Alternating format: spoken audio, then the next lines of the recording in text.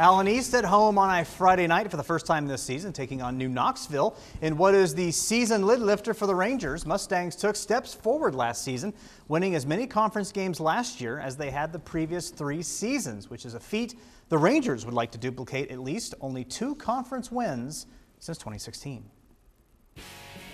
Head coach Brad Clumb of the Mustangs giving them some advice. Probably said shoot 3-pointers.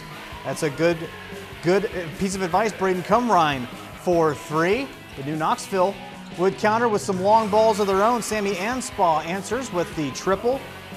Then Logan McClure off the assist near the top of the key. Drops that one in. New Knoxville back and forth would go. Carson Bierlein, he hits the 22-footer, and then Caden Kuntz. This young man went off in the first half. Hits the 3-pointer there, and then finds one in the corner. Later on, off the assist, step back 3-pointer, 5 of 5 from downtown in the first half. Allen East coming away with the 67-62 win over New Knoxville tonight.